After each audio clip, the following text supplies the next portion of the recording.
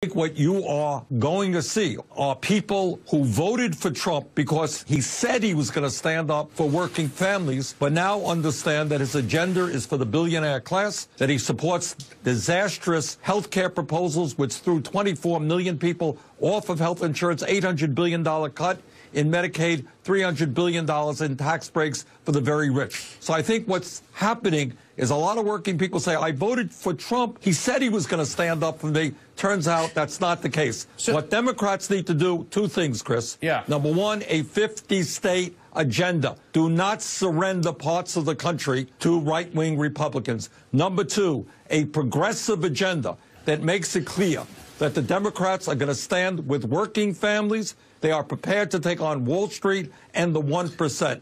We do those things, I think you're going to see fundamental changes in the way politics works in America.